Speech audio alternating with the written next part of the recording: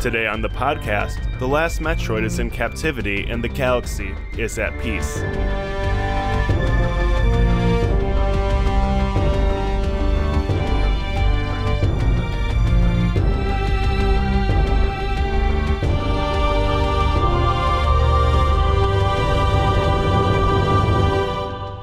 Welcome to Lore Party, the podcast that explores the stories, characters, and lore behind some of our favorite video game universes.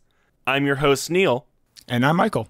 I'm sure you can tell already, I'm making the entire Lore Party team play through the Metroid franchise. I have noticed, and so far this has been a good thing. This hasn't been like Neil makes us suffer through Metroid. I think it's been a fun experience for everyone. Yeah, it's you're sharing. Right. Like, you had Abu who tried his best and couldn't get through it. You had Lawrence who just wasn't able to finish this impossible game as a kid and circled back to it. And now you're at what I would argue the best of the bunch, Super Metroid. Yeah, it's Super Metroid's kind of a game that I know through reputation more than actual experience, because like I've watched a lot of G4 as a kid. I listened to a lot of video game podcasts. Everyone loves Super Metroid, and it's been one of those things that's been on my sort of list of shame for many years. So it's good to be able to actually get to it. Yeah, it's one of those little Super Nintendo darling games between like that, Earthbound, Chrono Trigger. Like, that's where I put it. It's one of those essential games that you might not have played. I don't know, man, because I'm used to talking about just a bunch of indie games on here. It's good to be able to play something as mainstream as a big Nintendo franchise. That's fair. Oh, the big mainstream Nintendo franchise everyone knows and loves. Yeah, I'm selling out. Well, what are your thoughts so far? How far are you in the game? I'm about halfway through. I'm just at the, what's his name? Fanto? Oh, Fantoon. You're in the wrecked ship. Yeah. So like I'm about there. So from what I'm seeing, I'm about like halfway through, and it's been really good so far.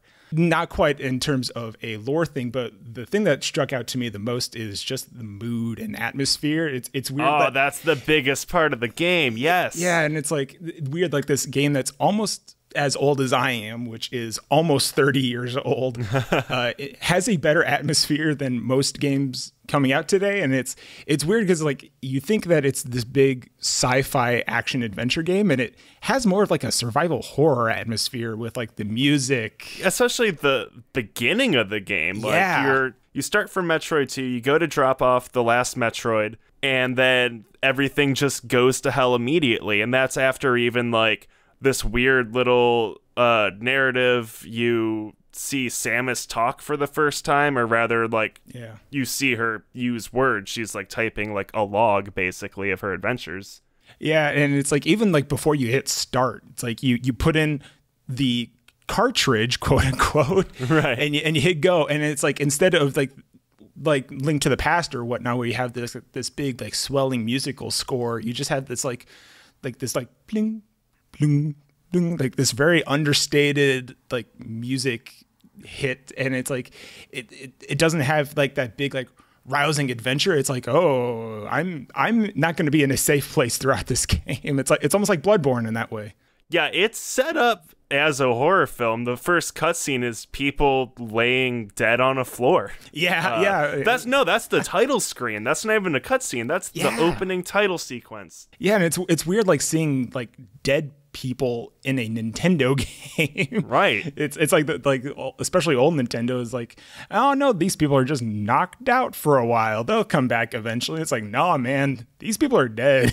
Because at this point, the only other game you have on this console is Super Mario Bros. 3 and Yoshi Island. Yeah, and it's something that you don't really expect out of, especially games this old. Exactly.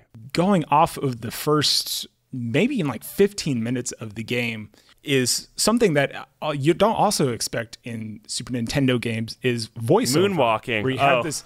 Oh yeah, moonwalk. Oh, of course. No, I've played enough Michael Jackson's Moonwalker on Super Nintendo to where I just expect that out of every game. But no, it's a core feature. Exactly. And you have this voiceover setting up the universe, and it was so weird. Like, not only to hear a voiceover, but it's like, who is this person, is that an actual character? Am I going to see this person? Is this like the elusive man, like this big person who's overseeing everything, or is this just kind of someone setting up the universe of what you're about to play? So, like most things in 1994, it is what it is. It's the narrator, and that's the only narration point you really get that isn't Samus. This guy, Daniel Owsen, he was, and I believe still is, a Nintendo employee who was involved in the localization of the game. Really, to me at least, you can view it as like a transmission or something, like from the Galactic Federation to or from Samus, whatever, but really, it's just a big attention grabber and very understated way to start the game. It's very metallic, cold, computerized, and the very next thing you see is a close-up of Samus's face, which you've never gotten before. You get to see Samus typing out words conveying her thoughts and emotions, which you never got to see before. So if anything, after that very unsettling intro and an even more somehow unsettling, simple, tied-up synopsis of the last game, it lunges you into this world. Yeah, and it's sort of like about the whole world. You see Samus delivering the Metroid larva that she got at the end of Metroid 2 to these scientists, being like, hey, here's this thing, study it and, maybe harness this energy or something. And it's like, it makes me think, it's like, are the human race like desperate for energy at this point that they're now going to take the enemy to try to use it for their own will? And it's like, what do we really know about the greater universe and sort of like the state of humans, and why would they want to harvest Metroids? Because at this point, we've only seen them be offensive rather than like a potential resource. Human civilization is pretty technologically advanced at this point right now. It's it's just basic sci-fi. They're just up in space colonies doing their things, and the Metroids, as you said, yeah, they have been completely offensive up until this point. It's actually in the opening of the game. The scientists are just like, all right, yeah, might as well research it more or less. They just decide to do it because Samus shows up with it. Because this is immediately after Metroid 2 ends. She grabs it, she goes, she hands it off, and that's really just that. She didn't have the heart to kill it. Maybe she saw some potential in it on SR388. Somewhere down the road, it was just decided, hey, it's a very good decision that we check this thing out, which I believe they were doing originally before the original Metroid. They were checking them out, or they were planning to check them out. Space pirates stole them, went to Zebes, and started cloning them. And now it's just kind of back to where it was in this big roundabout way. As stated in the intro, they're just studying it for its energy-producing properties, which we've never really heard of until this point. And that the scientists think it's going to benefit mankind in some way. It's really weird because we've only seen them drain energy rather than give energy, but this is something that kind of comes along towards the end of the game that we'll see a little more about it. Yeah, and it's also neat seeing Samus interacting with other humans, because at this point, I've only played a little bit of the first Metroid and none of Metroid 2, but she doesn't really interact with other people, as it were. She's just going through these environments and essentially just shooting everything that's there, because that's her mission. But it's like, this is the first time we see her sort of do something in some ways for the greater good, or be like, oh, I have this Metroid larva. This thing could be very helpful for humanity, rather than just, like, hey, treating it sort of like a bounty and trying to get like a sweet paycheck out of it. Right, which, yeah, that's the thing we have to bear in mind. She is a bounty hunter. Her last gig was, hey, go exterminate these guys, and she did that job mostly, and is trying to maybe not squeeze a little more out of it, but just trying to use herself almost for a greater good, because everything else has been very mission based, which we only hear about her talking with people in the game manuals. Right. Hey, like, here's some dough. We know you know Zebes. We know you're basically a tank. Like, go infiltrate it, stop the pirates. Hey, great job on Zebes. You're now familiar with the Metroids after you fought them there and destroyed Mother Brain. Go to the Metroid planet, mess that up. So this is the third Metroid game, and it's the first time that it doesn't start with the mission. We're starting with the completion of a mission, and then it gets batshit from there. Yeah, and it's like, in some ways, it reminded me of like how like an Indiana Jones movie is structured, where it's like, okay, let's start the thing off with the end of a previous adventure. let's get some of the expected stuff out of the way. So now we can do sort of like the new stuff, you know, the new environments, the new abilities, or whatever. That's a very good way to put it. I like that comparison a lot. When you first land on Zebes and you're going down the elevator shaft, which is the same, from my understanding, the same. Yeah, that's the exploded Torian. Yeah. Yeah, and it's like, oh wow, like you really are just like going back, but it's like a little different too, where you go once you get to the bottom, you go left to where the morph ball is, but as soon as you get that, it's like you sort of expect to be like, okay, you know, it's just doing the same stuff, and then like that security camera comes on and starts like looking at you, and it's like, right, that wasn't there the first time. Yeah, and it's like, what exactly is going on? And sort of like on that same thing, it's like, why do they go back to Zebes? Was there something specifically on Zebes that they were looking for? Do they need, I don't know, some energy or something, or resource from the planet? So there's a couple things to consider. One, the space pirates are dumb. The Metroid Prime lore and logbooks will show you that. Now, we're not discussing the 3D games really, but like, they're dumb. Secondly, Mother Brain controlled the space pirates. Basically, she bent them to her will. Mother Brain was destroyed. The space pirates now reverted back to their leader, their general, Ridley, who you just fought, and that's the whole reason you're at Zebes. He stole the baby. You're chasing after him. This isn't your mission. This is your fucking vendetta. Ooh. You're going after him. You thought he's dead. He took what you just gave just to help mankind in general in some way. This time it's personal. This time it's yeah. After you killing your parents' murderer shows back up, now it's especially personal. So you go back to Zebes, you take in the rain for a second. Wow, this is cool. You jump down into Torian. The space pirates show up, which also, this is the first time you ever even fight the space pirates in the Metroid franchise. Yeah. They were not in the original at all. So you're fighting them off. They're shooting laser beams out of their lobster claws. The whole thing's nuts. And you realize the first place you see them is Torian, which is the only destroyed thing on the planet. So it's never really explicitly stated, but they're pretty much on a mission to rebuild Torian and everything with it, which may or may not include, at this point in time for you, Mother Brain. Mm-hmm. Pretty much, they're just going back to basics. Everyone thinks Torian's just destroyed. Obviously, no one's checked it out because no one said anything to you. They've just been laying low and getting their whole operation back up and running. Yeah, it's kind of funny in that way you say it's like back to basics, because like I mentioned, it's like structured like, you know, an Indiana Jones thing. But like then at some point it kind of worried me. I was like, oh, is this like the Home Alone 2 of video games, where it's just like, oh, it's happening again? You know, it's the same situation. You're fighting the same enemies, but you're not fighting the same enemies. No.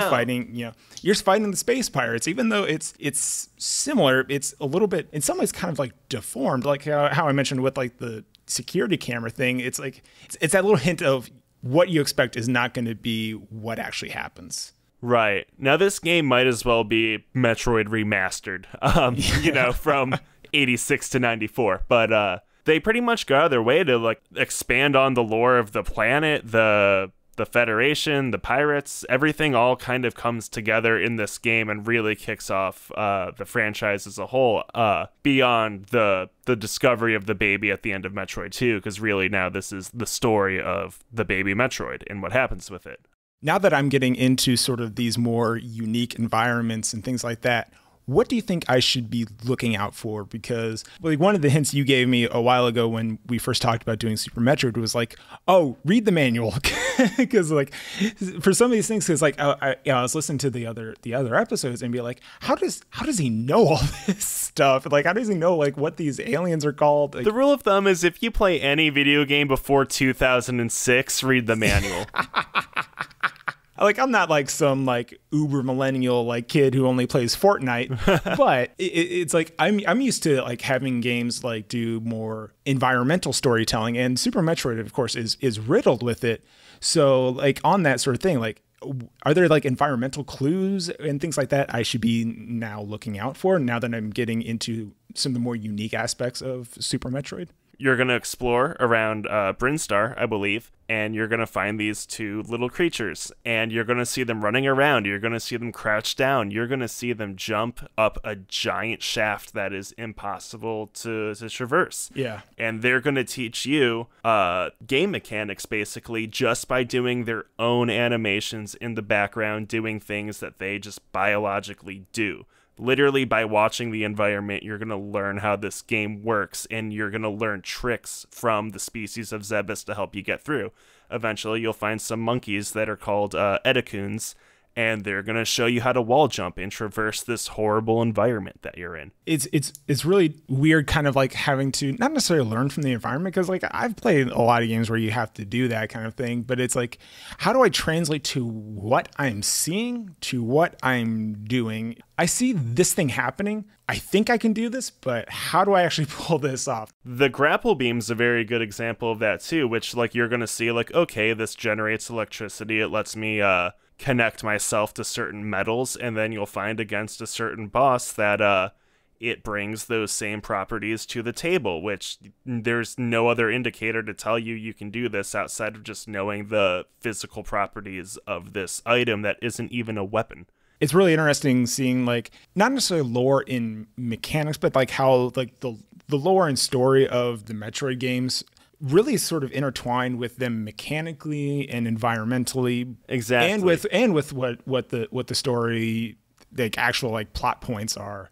And it's really been fascinating to me seeing how all of those things intertwine, because I never really grew up on Nintendo games, and Nintendo does those things really, really well. Yeah. And seeing them sort of at their best with this unique environment, with this unique, sort of cast and, genre, which all of which I love, it's like this game is firing on all cylinders for me. So. And we're at like just like as a disclaimer in general, like we haven't really been talking about lore heavy things, because really like we're just not that far into it yet, because there's going to be a lot of interesting things coming up, like a bunch of creatures that look like Metroids but aren't Metroids.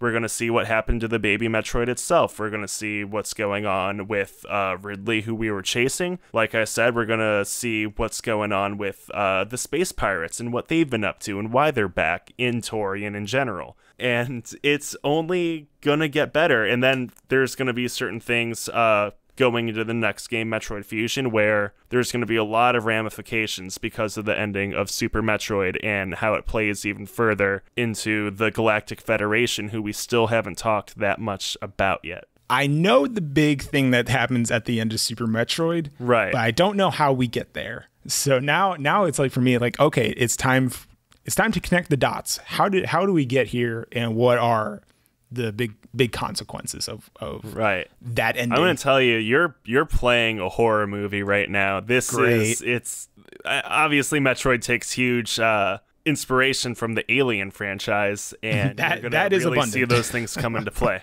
Oh yeah. And that about wraps it up for this episode. We want to thank you for tuning in and being part of the show. Be sure to connect with us on Twitter at lore_party and leave us a review on iTunes. Thanks for listening, and we'll see you next time.